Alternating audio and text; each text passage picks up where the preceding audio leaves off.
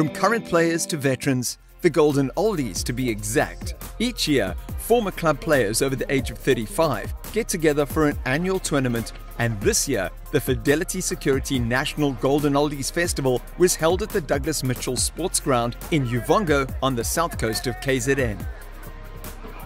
We've got 32 teams from throughout South Africa attending this tournament, which is probably the most they've had over the last 10 years.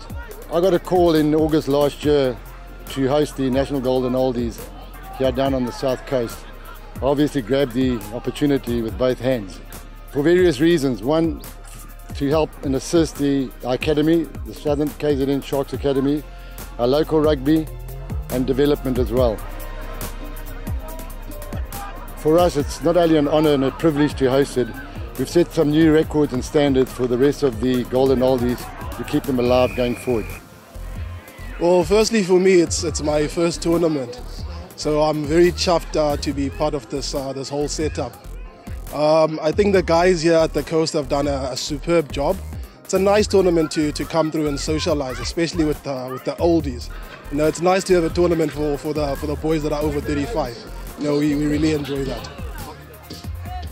The 32 teams that are competing will have a prize giving on Saturday, which is not for winning, it's for fun, friendship and fraternity is the slogan for the Golden Oldies. The Southern KZN Sharks Academy students were enlisted to assist in the running of the festival. On a day like this, just motivates us as the young players of today, just to get out there and look up to the old people. Just look up to them like one day, you know, I also want to play some rugby when I get to that age as well. Just keep the spirit of the game going. That's a great experience, watching the old guys hit and tackle still like we do.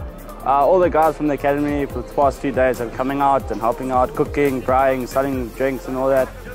I've been very pleased to announce that for the first time we've got Fidelity Security Group on board to be our main sponsor, in addition with SAB as well as Distel. But let me just get back to Fidelity Security Group.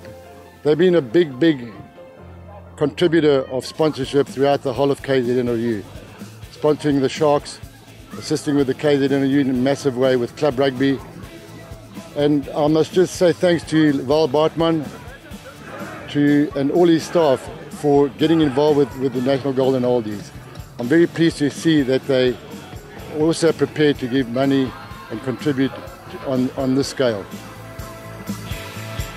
Well, we've got a lot of guys that have come through from the Coxted side. Coxted, of course, being the oldest club in KZN. We've recently celebrated our 125th birthday. So for us to come through and be involved in a tournament like this is very big for us. It's a great honor being in academy. It's a pleasure with all the coaches and everything we do. It's fun, having fun with new friends and making new friends. Yeah. A lot of guys do not know what to do once they retire, you know, and especially being over 35, you can't really keep up with the youngsters anymore. So it's a great setup to have a tournament just for the over 35s. There's a lot of rugby that goes on, there's a lot of socialising. It's all about meeting new guys, new friends in different places and going around. The guys love rugby, we're a rugby fraternity and that's what it's about. So we're trying to prolong the guys' rugby career. It works for some, it doesn't work for others, but the majority of it does, and it's awesome stuff. It's incredible. The facilities here have been top class. We're very proud and very happy to be here and to enjoy our fraternity with everybody. Highlighting the ethos of Golden Oldies Rugby, the event also raised funds which were donated to the Chris Berger Petro Jackson Players Fund. A huge thank you to